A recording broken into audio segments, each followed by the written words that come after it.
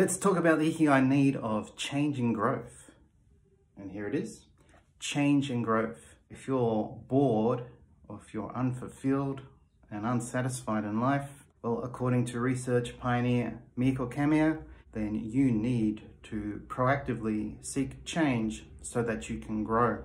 And you can satisfy this need of change and growth, obviously by trying new things or testing yourself. So this could be new hobbies, this could be taking on, as she put it, adventures.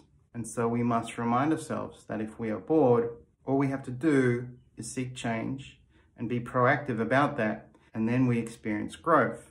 And when we do experience growth, well, we feel Ikigai. To learn more, grab a copy of my book, Ikigai-kan.